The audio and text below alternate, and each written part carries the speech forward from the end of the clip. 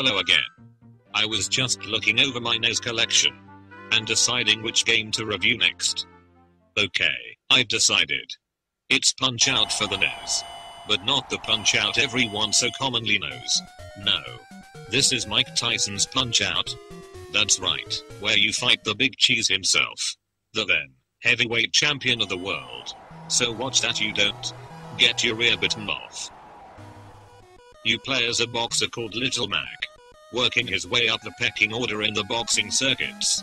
To, one day, become the world heavyweight champion, whilst wearing a pink tracksuit. I'm not a fan of boxing or sports games, but this one kicks ass. Come on, what other game lets Mike Tyson suddenly beat the crap out of you? Yes, you. You heard me correctly. The graphics are superb, and I like how the developers weren't afraid to have fun making the game.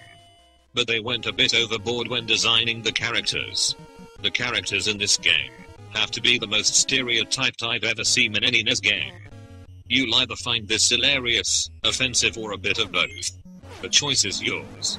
I don't find it neither, as I'm a robot and I have no feelings. Moving on. As you progress through the circuits, you'll come across some oddballs. The strangest of which is King Hippo from Hippo Island, located in the South Pacific. What a fat bastard. Another oddball is Macho Man. Look at those pecs jiggle. But the one guy I can't stand is Great Tiger, with that special move of his. He really pisses me off at times. However, it's just a case of getting the timing right, along with finding out your opponent's weak spots. Take that, you fat bastard. And unlike Galaxy 5000, the developers actually encoded a password system.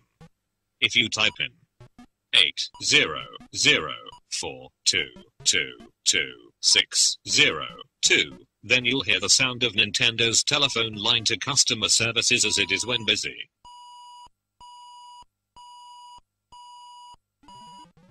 If you press select repeatedly in between the rounds of a match, then you can refill your energy bar, but you can only use this technique once.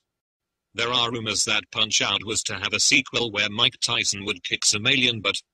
But the question everyone asks, why was Mike Tyson replaced by the game Mr. Dream in later copies of Punch-Out, released after 1990?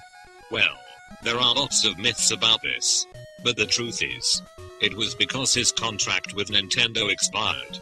It's as simple as that.